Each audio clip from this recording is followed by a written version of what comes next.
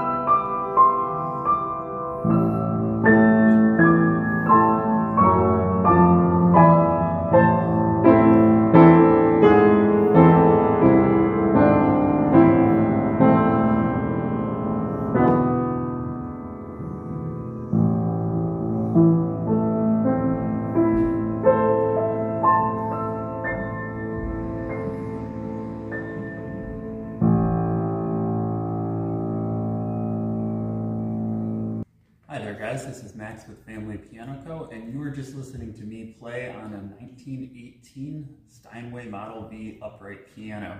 Now this one, it was, when it arrived to us first, it was already refinished and a good amount of work had been done to it in terms of rebuilding. Rebuilding a piano is a little different from our normal refurbishment process. With refurbishment, we're mostly working with the existing parts of the piano, whereas rebuilding is more an extensive parts replacement process.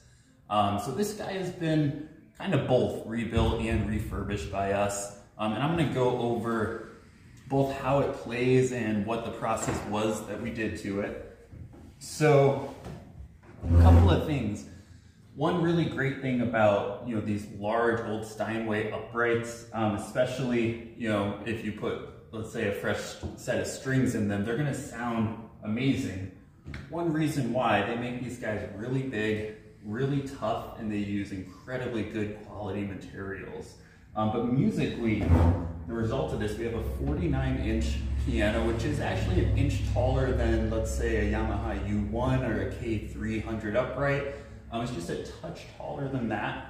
But in terms of strength, it's actually pretty beyond that and approaching, I would say, like 5.5 foot grand or so. I mean, just listen to the bass string.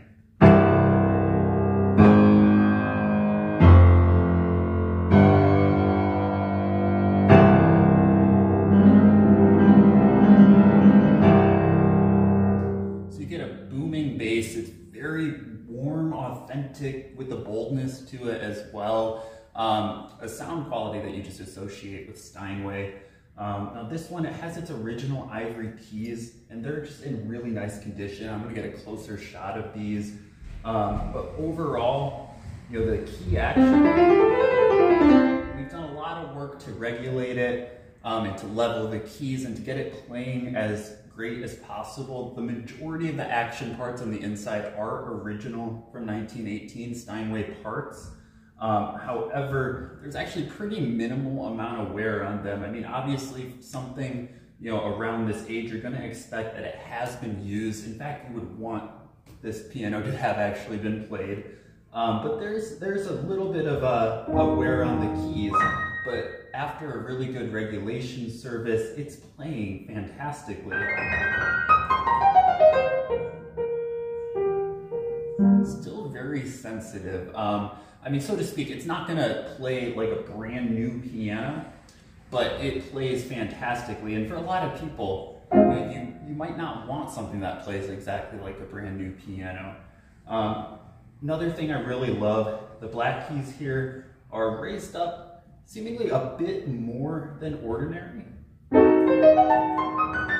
And I don't know, they just have a lovely texture to them. Your mid-range here,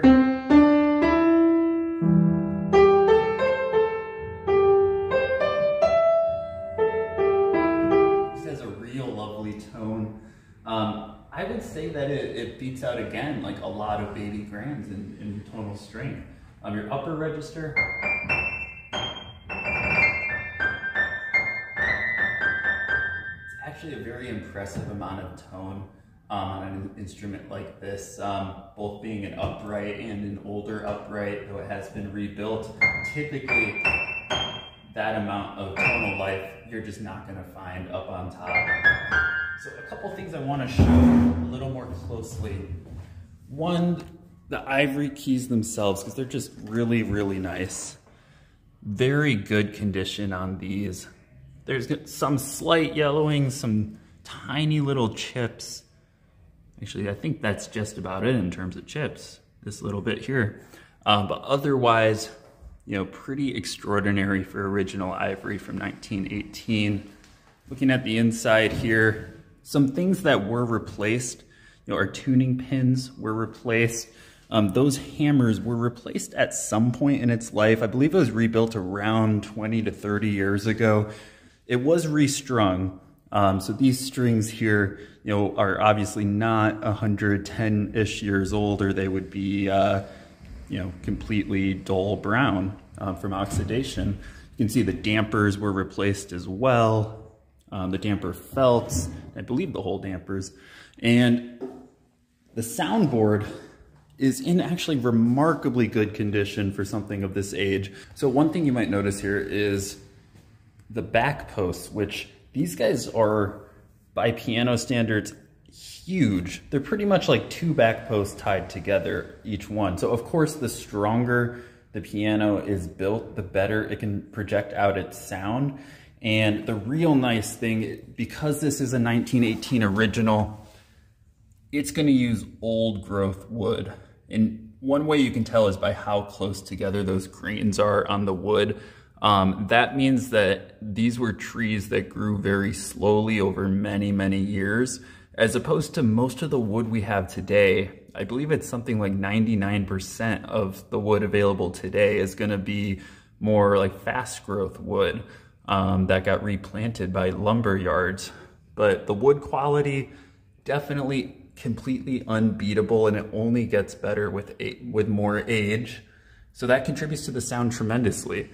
But, or rather, another thing to notice is just the great shape that this is in. I'm going to turn my flashlight on here, and really no real issues to report on the soundboard.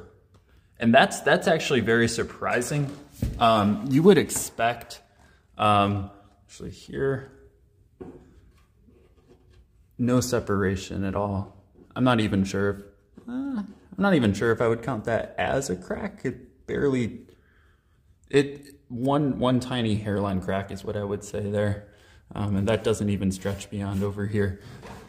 So this guy's in really, really nice condition, very good wood quality. And overall, it's just an absolute joy to play. One other thing to note on this piano, it's gonna be underneath here. And I'm gonna open our knee board. So we actually replaced the lower bridge here, which you can tell that wood compared to that original bridge, that one has been replaced, but it's been done professionally. It's a brand new bridge, so it's gonna be very sturdy, very capable.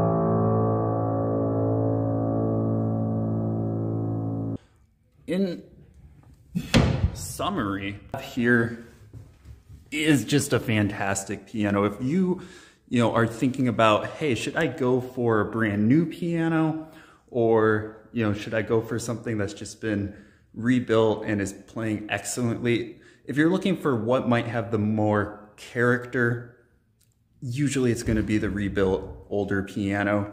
This guy is just one of the very best you can have. So thank you so much for watching.